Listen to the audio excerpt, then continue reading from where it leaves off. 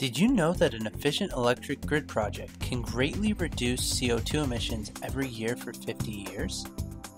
Grid projects are expensive and once installed continue to operate for decades. During the design phase, every grid project should evaluate the opportunity to increase efficiency. A missed opportunity to improve the project design for greater grid efficiency robs electricity consumers of lower costs and society of lower emissions for half of a century. What to do?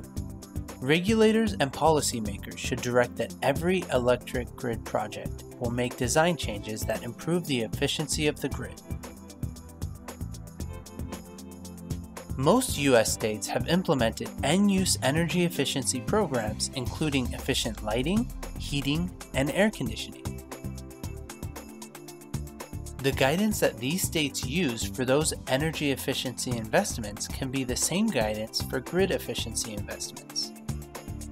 It is time to require that grid efficiency improvement join the other criteria when designing a grid project.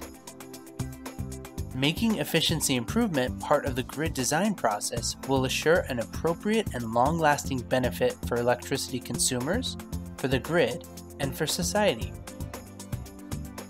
Just thought you would like to know.